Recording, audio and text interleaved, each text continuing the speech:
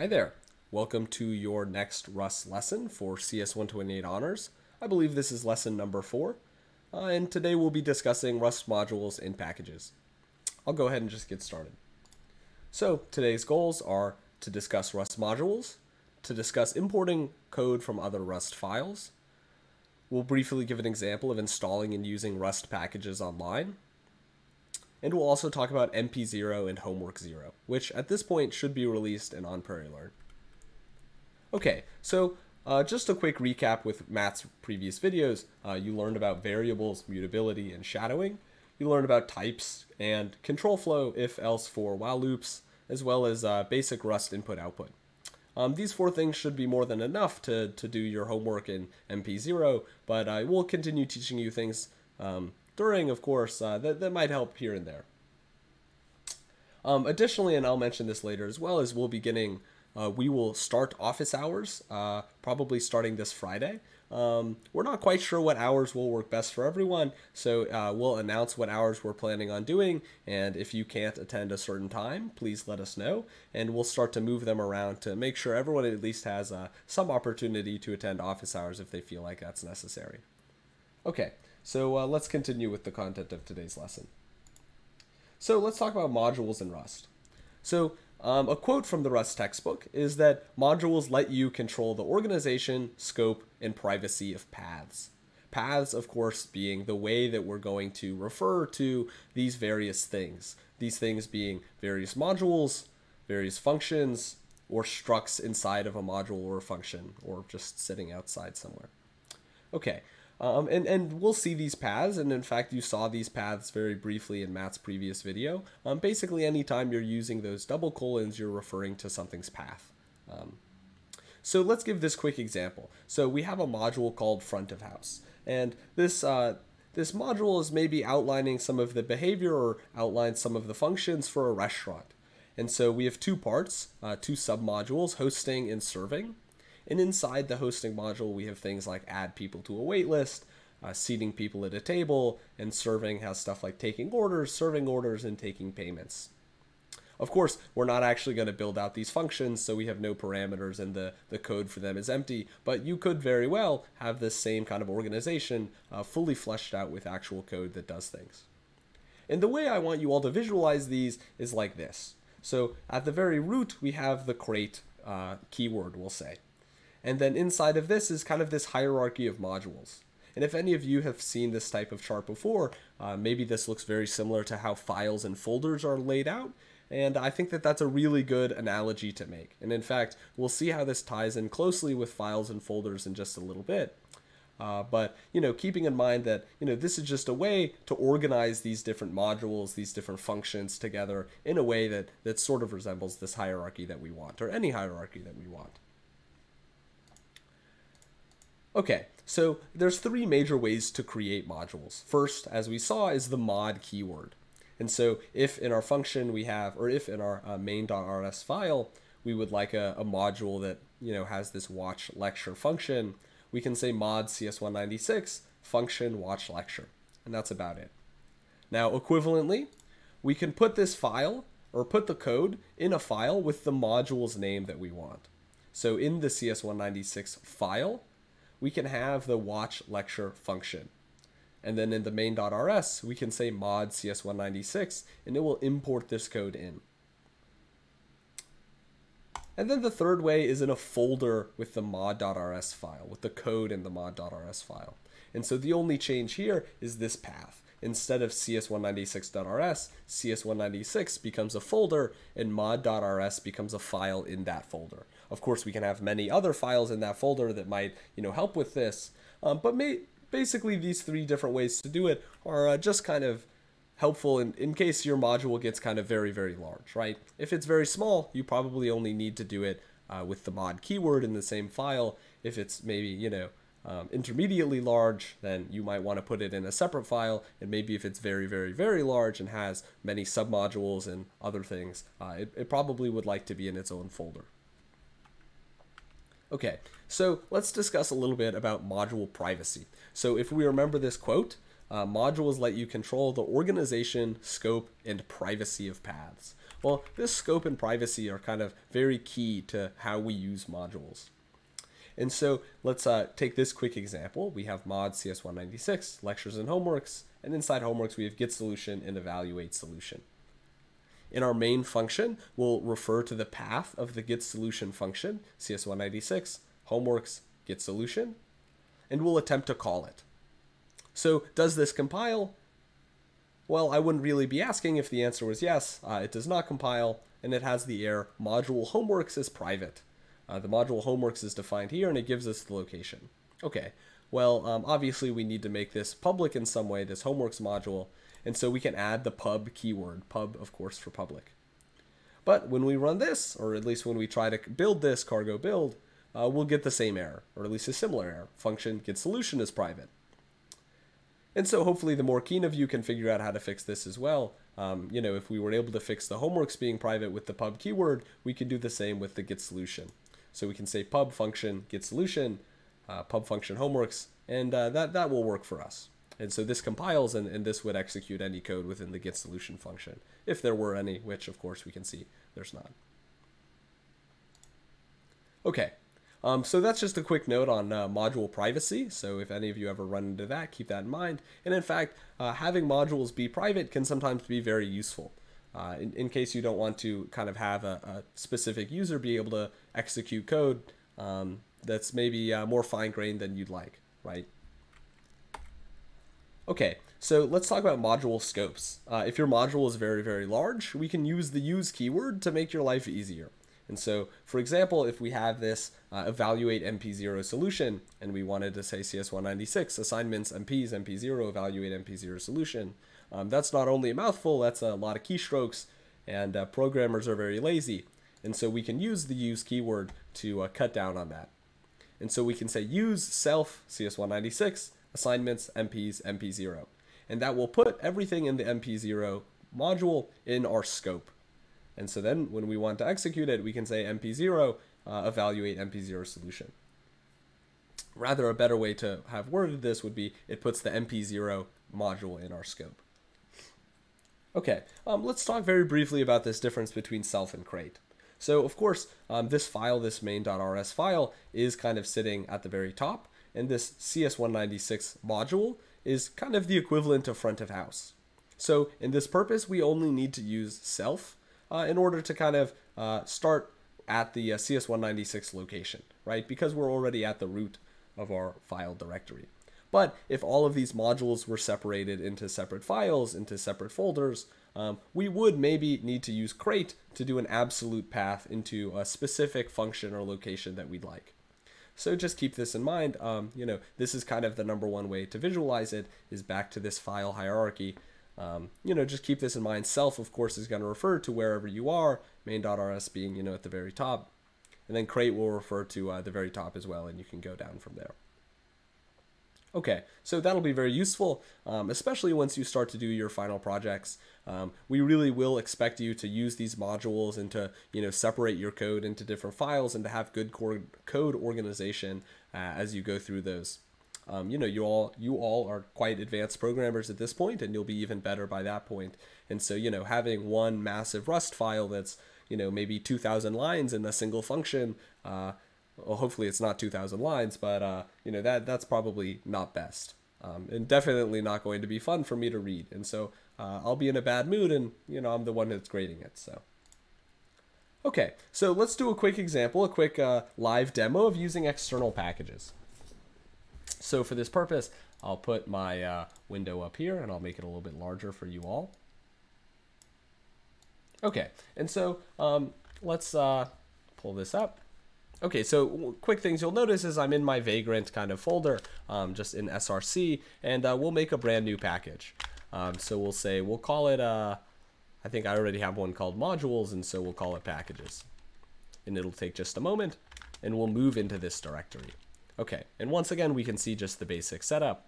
And the big idea that I want to teach you right now, and especially this is going to be useful when you do your final projects, is using external packages.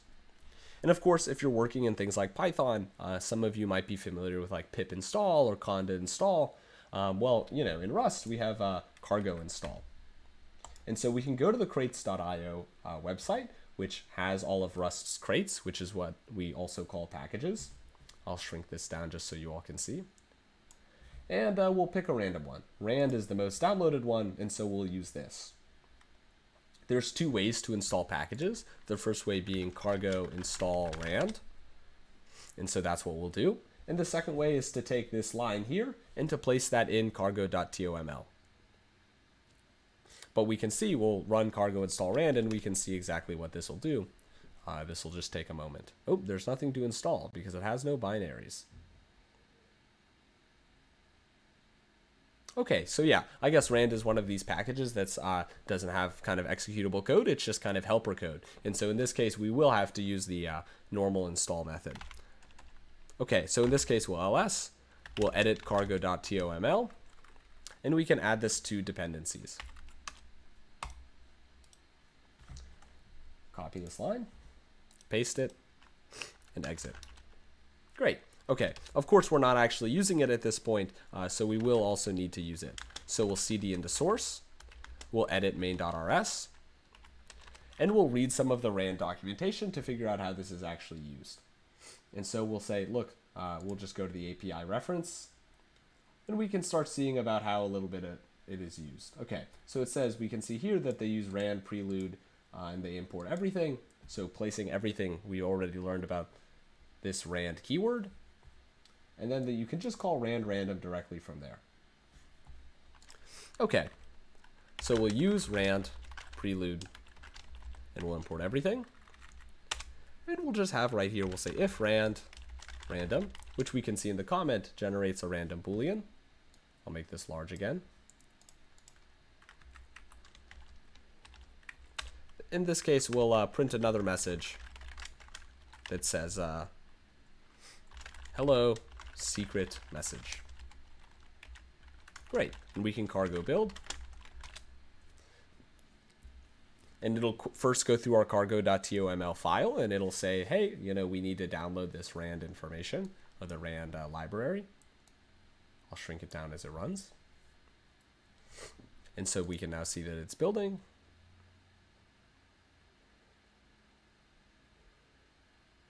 We can see it's compiling all the necessary things for rand. It's giving us an unused import warning, but that's fine. We still have rand in our scope. Maybe we don't necessarily need all of the things imported. And we can also do cargo run. So this will just quickly rebuild. Of course, we've already done it once, so maybe it'll be a little bit faster. And we can see this time we got hello world. If we run it again, we have a random of 50% chance of getting the secret message. It seems like my luck is, oh, there we go. Now it's like 4 and 8. All right, so yeah, about a 50% chance. If any of you stats majors want to, get the T-score there, feel free, the confidence interval, but I believe it. So, one thing that I just want to mention is when you're doing your final projects, using external code is going to be definitely allowed.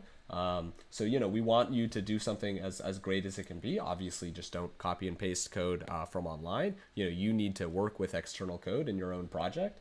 But there's many super awesome tools here for you to use. Google has their own thing, HTTP, in case you want to interact with the web. So tons of opportunities here to work with all sorts of cool stuff. There's even board games, stuff like that. And so we'll encourage you to use some of these Rust packages to make a cool project that does, really whatever you'd like it to do. Okay. Okay, continue. Finally, let's start discussing a little bit about homework 0 and MP0. So these, at this point, at the time you're seeing this, should be up on PrairieLearn and able for you to do them. Just a quick run through. I'll show you how to add PrairieLearn in case not all of you are in it. But the due dates for these are 9/15 for homework 0 and 9/20 for MP0. We'll be, again, I mentioned we'll be hosting office hours to help with this, so I encourage you to attend.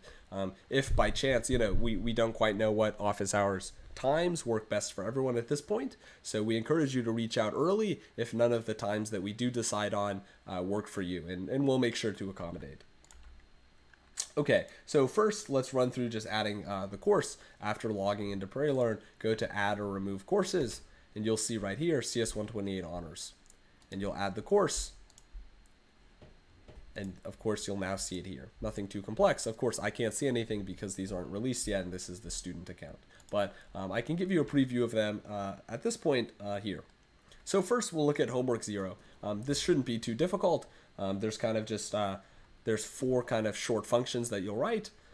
Just a quick example of one is returning a specific value with a specific precision or a specific type, we'll say. Same thing for this one. In this one, you'll return an emoji. So I encourage you, you can use emojis as variable names, and, that's kind of fun and quirky, so go for it, I guess. And so these are just some quick tests. In both homework 0 and MP0, I highly recommend copying this code into your own machine and utilizing things like cargo tests on your own machine. It's going to make your life very easy. And in fact, in this case, we've already written all of the tests for you. And also maybe for the future, you can write your own tests, which, I think a lot of CS majors will hear their professors say, write your own tests. And you don't have to, but it is quite useful. So I really do encourage you in a lot of cases to write your own tests, especially when it comes to the MPs. Obviously with the homeworks, especially this homework, we've written all the tests for you. You don't need to add any. Ours are comprehensive, I promise. But when you write your own for the MPs, it's not necessarily detecting if you're hitting edge cases or not, as much as it is finding out what your error is stemming from, right? What inputs does it work from? What inputs does it not work from? And that can very quickly lead you to maybe some flaws in your code. So speaking of the MPs, let's look at MP0. Okay, so in MP0, we're going to create a very basic 5-function calculator. It's only going to do a single operation, and it's going to take 2 positive numbers or floats, decimals, whatever you want to call them. And so a quick example is it could take the input, I can't quite read what that character is, I'm assuming it's a star, 2 times 5 or 3.6 modulo 1.4, stuff like that. The 5 operations, of course, are adding, subtracting, dividing, multiplying, and modulo, because we're CS majors here, and we use that a lot.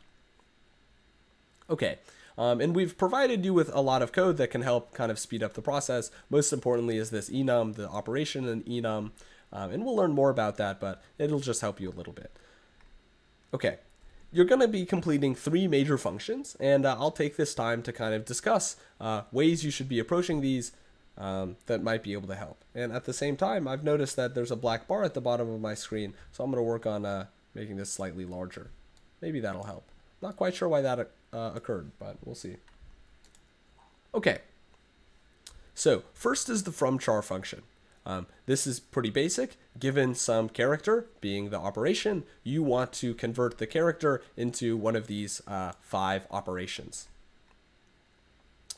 We've given you some documentation about this option type. We encourage you to read those. And also, we'll very briefly kind of look at how to use this enum in a bit. So that's very basic. Given the character, return the operation. Next is the parse equation function. This, given some string, you're going to return a tuple. And this tuple has 3 items in it.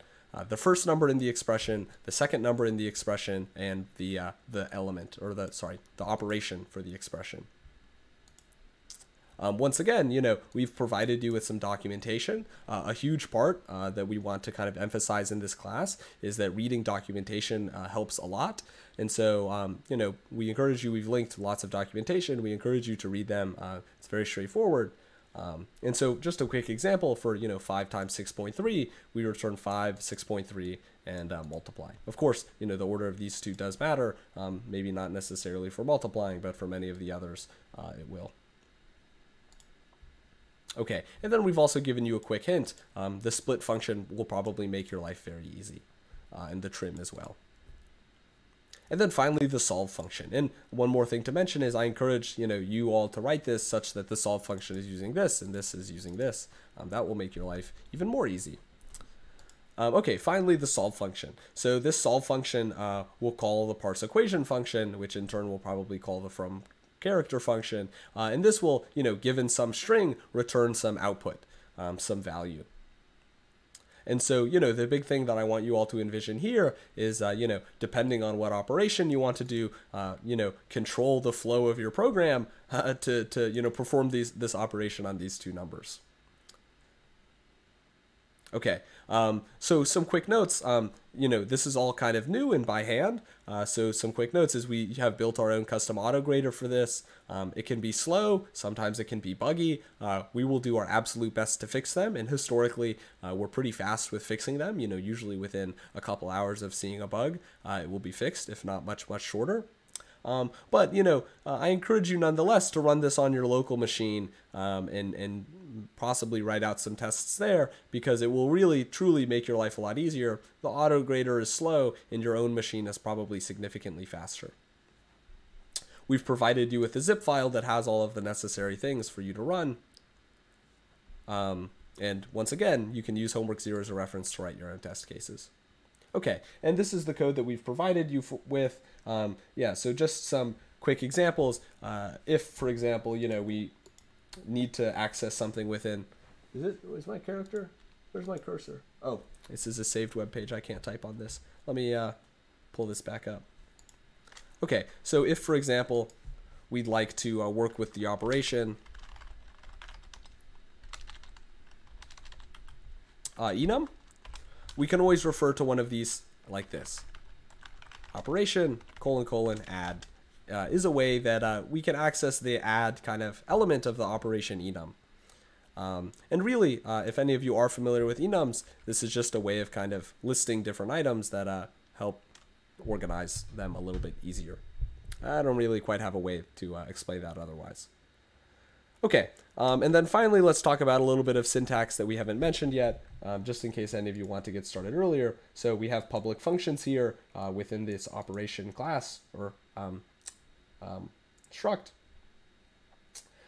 This says it's going to take a symbol as an input, and that symbol is going to be of type, char or character, and it's going to return an option for an operation. Option, again, documentation here. Next, of course, input type for the input, and then it's going to return a result of this tuple float32 operation. And then finally, this one, input is a string, output is float32. Okay, well, I hope that helped you all. Again, we'll announce office hours very soon. I encourage you to get started on these early, just in case you do need help. We're here to help. Give us feedback on the homeworks and the MPs. And I hope you enjoy, and I hope you learn a lot about Rust still. So thank you, and bye-bye.